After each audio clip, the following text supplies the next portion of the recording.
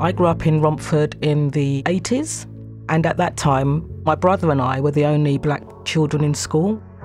So it was an interesting upbringing. As soon as I was old enough, I left home, mostly because I wanted to be around black people, but also because I was just coming out in terms of my sexuality. Moving out of Romford and into Elephant and Castle was really exciting. I found lots of political spaces where women were talking about the sorts of things that I wanted to talk about. I'd found my tribe, if you like. I'd found my people.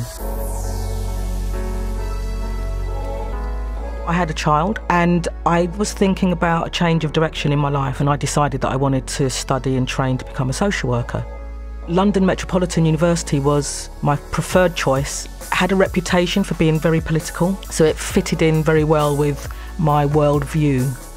It kind of gave me permission to start challenging things, which I took into my work here now as a lecturer. I've come from a very performing background, so I feel very strongly that embedding arts into the social work curriculum is an excellent teaching tool. It gives students the opportunity to think differently about things. It also adds some creativity and a little bit of fun. I try to come out to my class within the first 15 minutes of the very first lecture.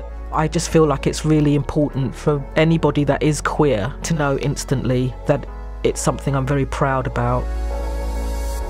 This is the first time that I have felt entirely able to be myself here at London Met.